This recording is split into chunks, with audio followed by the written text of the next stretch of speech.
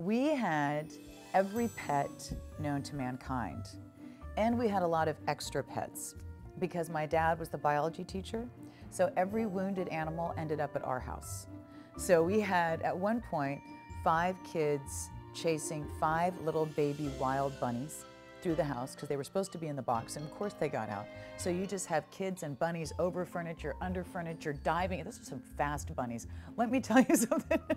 And we had turtles, and we had snakes, which are not my thing, but we had them. And we had, one time we had this hoot owl that was injured. So of course he ended up at our house. Oh, we had a little brown thrasher bird named Brownie, because we're original like that. Of course we had regular things. We had a dog, and we had horses and ponies, and oh yeah, and we had a raccoon, which was kind of odd. He would eat dog food.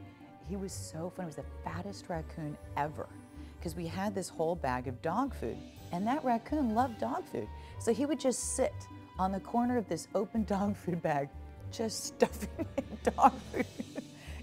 He was like a little butterball raccoon. It was an unusual house.